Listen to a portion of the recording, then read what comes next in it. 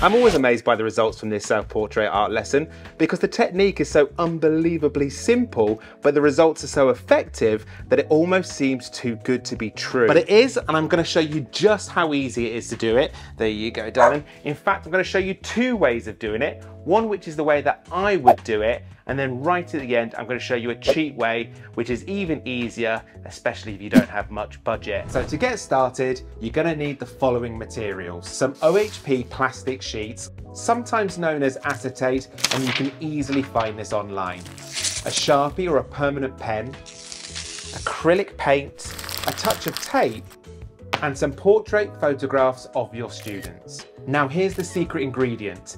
Funny faces. Encourage your students to pull hilarious poses, adding a dash of excitement to their artwork. Print out the photos, and black and white is perfectly fine.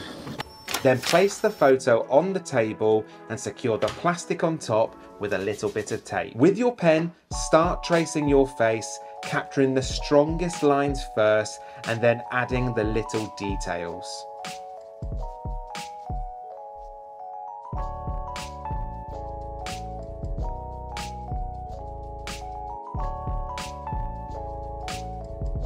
Once done, remove the photo and flip your drawing, revealing its mirror image.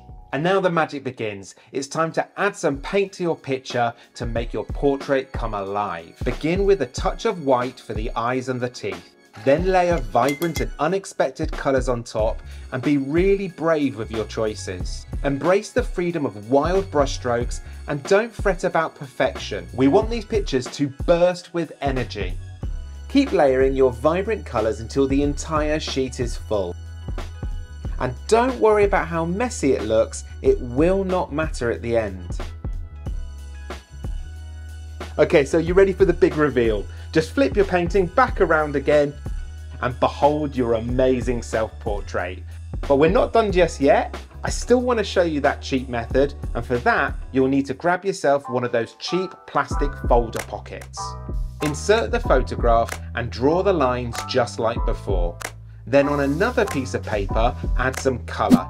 You can use felt tips, crayons, tissue, whatever you like. Then just swap it out with the photo and you'll have an instant wonderful design. Right, enjoy yourself. I'll see you in the next video.